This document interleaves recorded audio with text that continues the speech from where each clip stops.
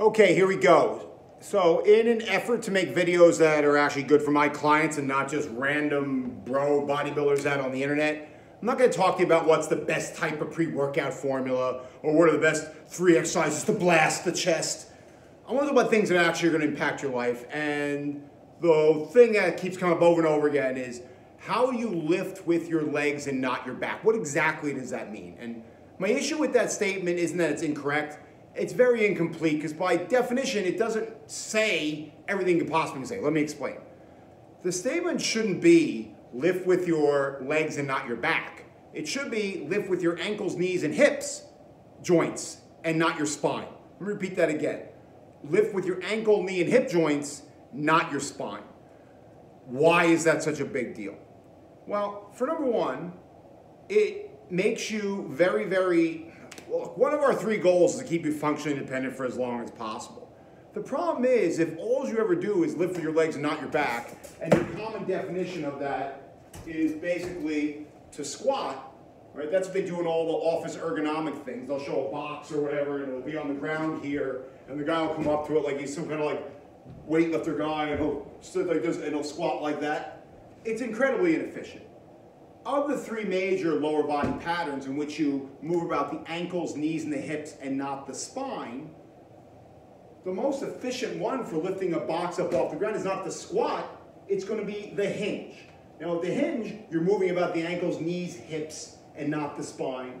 But you're moving largely around the hips, so you have a little bit of bend in the knees, a little bit of motion in the ankles, but most of the joint range is going to be in the hip joint. Much more efficient for picking an object up off the ground. Whereas if you're going to sit in a chair, the most efficient way to do that is going to be to do a squat, like that, where there's a little bit more motion around the knees and the ankles than there's around the hip. Likewise, if I wanted to get on the floor, the most efficient way to do that, especially if I'm having issues with my back, is to do what's known as a lunge or a split squat pattern. Again, moving about the ankles, knees, and hips, not the spine, but my body is much more upright, and then I get to the ground much more easily.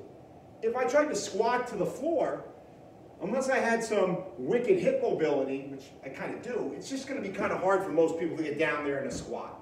Likewise, if I try to hinge to the floor, I'm not going to, this is twerking. This isn't, now you really didn't need that, I apologize. This is twerking. This has nothing to do with actually getting me down to the floor unless somehow you were to prop your hands like that. But most people would just smash their head, pile driver in the ground, Paul Orndorff style, right, before they ever got to the floor. Likewise, if you try to hinge to the chair, same thing. If you tried to split squat to the chair, you kick the damn chair over before you ever got down into the seat. So when you say lift from the legs and not the back, you want to ask, well, which one of the major 3 patterns you're going to use that's most efficient for the pattern, okay? You squat to seats, you split squat to the floor, you hinge door to pick up. The thing that's similar about all of them is you're moving about the ankles, knees, and the hip joints and not the spine. Right? I said this once before, I'll say it again. Cavemen did not beat each other to death with spines. They used thigh bones and shin bones. Why? Because they're rigid levers. They're designed to deliver force. Spine is not designed that way. What else did I want to talk about in this video? Besides the 3 main patterns. Well, some people get all upset. Like, oh, but Shank, people are a gingerbread man. You're like one of those trainers who acts like everyone's going to walk around like this. Like, oh, I'm going to pick up my garbage can and I'm going to go, ugh. Look, number 1.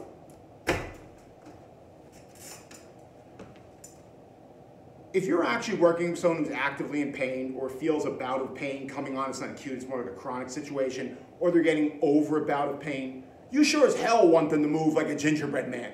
You want them to keep their spine neutral and move about the hips, knees, and ankles, just like they would lift weights. Why? Because it's going to minimize the amount of stress in that area while the inflammation settles down, while they begin to heal and feel better, and it's going to put the stress in the joints they can most likely handle. Yes, if someone's not in pain, I don't want to see someone probably go pick up this little Louis Valenti wicker garbage basket and have to brace themselves before picking up the garbage basket. But if someone's actively in pain or is actively getting over pain or feels a bout of pain coming on, you sure as hell want to be uncool because that's going to keep your back from getting irritated, inflamed, and worse. So that's how I deal with that one. Let me just say, because these videos can go on too long, it's already going close to 5 minutes. Remember all the goals I talk about. Pick one exercise for each of the major muscle groups. Front of the thigh, back of the thigh, chest, back, shoulders, biceps, triceps. Every one of those movements involves you moving around in case of the upper body, elbow and shoulder, but having a stable spine so you can lift maximal load. Right? You want to work your thighs and butt. You're not going to do that by having a loosey-goosey back. You need to keep your core stable, whether it's here or here. Right? This is actually advantageous for leverage positions for certain powerlifting movements. But the key is, even when the guys lift with this rounded back like this, it stays locked in place and all the actual motion occurs around the ankles, knees, and hips. What else? Oh, the other thing is, look, if you want a sexy low back, go get a low back tattoo. If you want to load your thighs and butt, you got to keep the spine stable while you move around the ankles, knees, and hip joints. If you look at our goals about what we need, the Lyle McDonald Big Three, all right, you gotta pick exercises that work the targeted muscle. Spine's not a targeted muscle. You got to pick things that don't hurt you. Again, spines are not designed to carry a ton of load. Hips, knees, and ankles are. You have to be able to realistically progress at the exercise. It's very hard to realistically progress at an exercise where you can't generate any force because you're relying on your spine instead of the bones and joints that are designed to create and deliver force. And I'd say last but least, if you look at my other big three, so we've got the 7 exercises. I don't want to go too long. We're already over 6 minutes. We got the 3 rules for picking an exercise. We also have the 3 goals for all my clients, right? What are my clients doing? They are trying to build a little muscle. Again, it's going to be hard. You already saw why building a little muscle is hard if you do everything from a loose spine. You just simply can't generate force off a loose base. It's going to be hard to be functionally independent for as long as possible if you don't know how to match the appropriate movement pattern to whatever you're trying to do in the most efficient manner possible. Let me go over that again one more time. If you're sitting, you want to squat. If you're going to the floor, ideally you want to split squat. And if you're trying to pick a box up off the ground, you want to hinge. Right? Hinging works predominantly around the hips, a little bit of knees, not much at the ankles. Squats still works at the hips, but it's a lot more knee and ankle. Notice at no point did I go into the red zone of my spine. It's hips, knees, and ankles, not spine. And likewise, the split squat is hips, knees, and ankles, but with a much more upright spine. Help me getting up and down the ground. So that's about it. And if you want to be hard to kill, it's going to be pretty easy to kill you if you're writhing on the ground in back pain, or you can't move from level to level because you don't have the right pattern.